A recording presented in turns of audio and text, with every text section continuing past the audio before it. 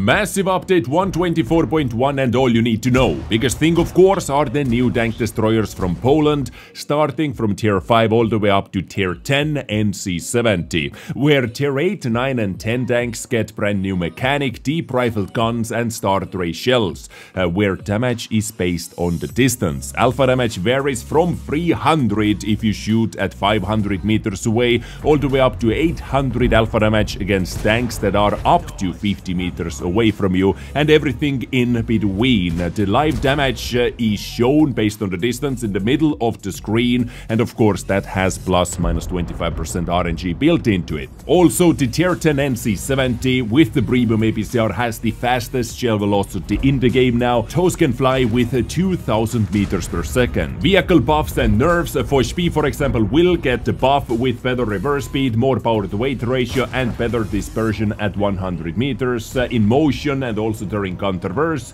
Also, Panzer 7 will receive some love with better accuracy, aiming time penetration and more engine power. Gonk, however, will be nerfed a bit, losing 100 hit points and also a bit of a DPM, but overall playstyle will be the same. But Minotauro will receive some buffs and the nerfs. For example, front hatch armor will be nerfed by 70 millimeters. It will lose 100 hit points, and dispersion during hull traverse will be worse, but dispersion on the move will be better, power to weight ratio increased and also tank traverse speed increased. Map rebalance for Mountain Boss. Well, rip base defending bushes over there, Karelia and mines as well as minor things on El Haluf and Outpost.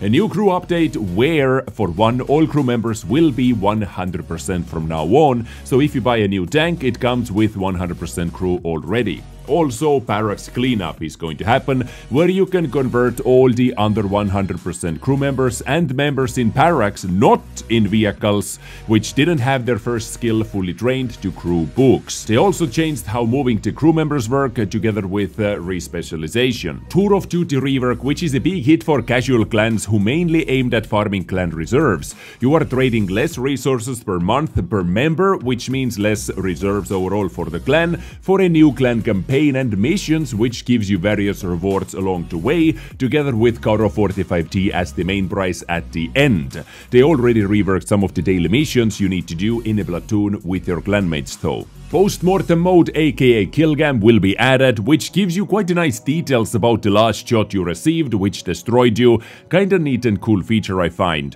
Also, Observer Camera. Just like in Frontline, when you get destroyed, you can fly on the battlefield. I mean, you can fly towards the enemy last known positions and look for the trees and other stuff getting destroyed, right? To give information for your teammates. Maybe. Get ready for the final Onslaught season of 2023-2024. Jade Pegasus is coming. Now players are able to start claiming their brand new exclusive reskin of CS63 called Hurricane, which looks kinda badass, I have to say. Also, they rebalanced some role skills for vehicles, and they're introducing brand new bond equipment unit, innovative targeting to the game that boosts your accuracy by 9%, and you can get it from the Onslaught store for bonds. More improvements to Steel Hunter game mode, daily missions changed for new players, SU-122V, Siege mode, Soviet TD, and Object 168G have been added for testing by Super Test players, so watch out for those tanks on the live server soon.